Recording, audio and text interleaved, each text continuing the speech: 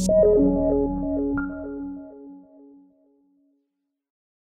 Christine and I started Honeycomb back in 2016, God, we started putting a lot of thought into like, what is observability? And we drew up this giant laundry list of things like, you're doing observability if you have high cardinality, high dimensionality, explorability, like all this shit.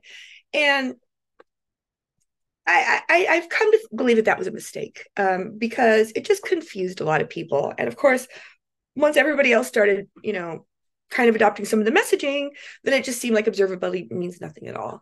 The definition of observability that I have come around to using recently is that observability is just a property of complex systems, like scalability, like performance, like reliability, which puts the focus on the systems, right, instead of the tools.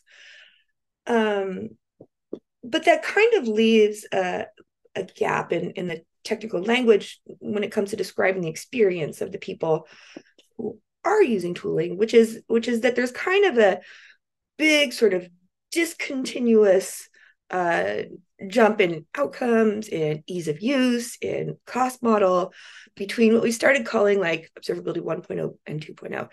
And it's a lot easier to tell if you're on 1.0 land or 2.0 land.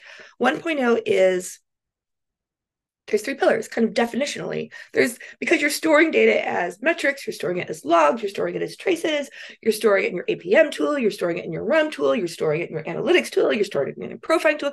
You've got a lot of different sources of truth. And the only real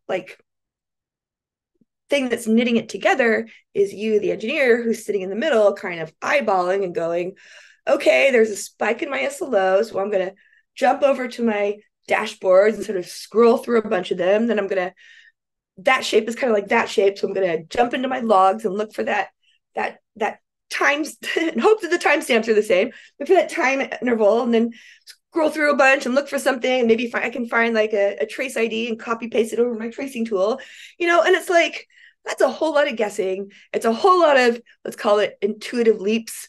And it's just, like the cost, first of all, is absurd, because however many tools you have, that's your multiplier, right?